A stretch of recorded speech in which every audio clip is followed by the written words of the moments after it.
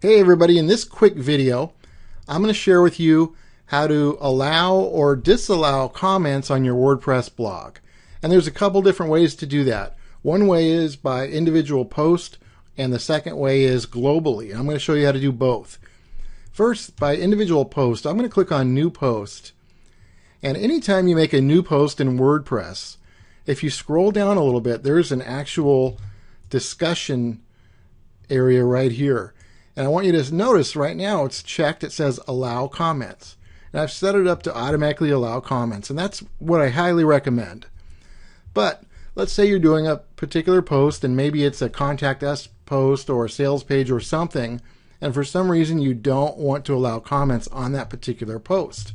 All you have to do for that post is to uncheck this box. And on this post, people will not be able to leave any comments. They can still leave comments on other posts, but not on this one because you've unchecked that box. So that's how you can do it on a per post basis. Now I do recommend you enable comments on most posts, but like I said, there may be a few here and there where you don't want comments. Now, let me show you where you can go in your blog to actually set this up. If you go to your dashboard and scroll down, under settings, there's a discussion link right there. So if you click on discussion, what you want to do is go to default article settings, which is this area right here. And the reason why my comments that are allowed is automatically checked is this line right here. It says allow people to post comments on new articles. So as long as you do want most articles to allow comments, just make sure this box is checked and then automatically they can post comments.